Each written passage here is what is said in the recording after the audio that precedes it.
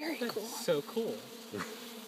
They are just bubbling out. Oh, I see you put it upside down. Yeah, I put one on the bottom and one on the top.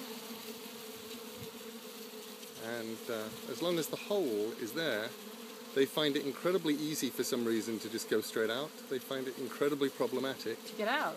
to find their way in.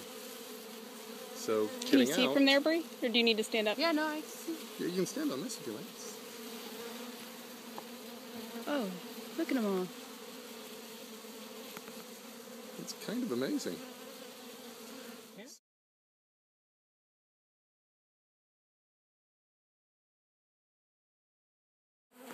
But they're still coming out in enormous numbers.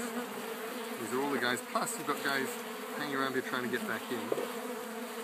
And I've put on another one of these things under there, so they can come out.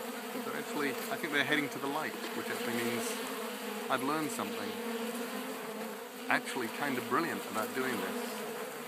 And so has Sharon, which is if we want to do this again, Yes. I would do two, and I would put one on as the roof,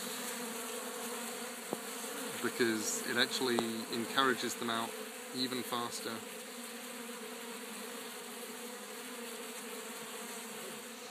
Like these line up.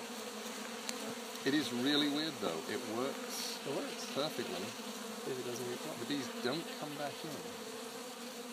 Or if they do, they come back, you know, they leave in their hundreds and their thousands, right, and they come back in tens. Well, there are a number of them over here, right along the lower edge of the maze, trying to get back in through the crack. Right? Mm-hmm.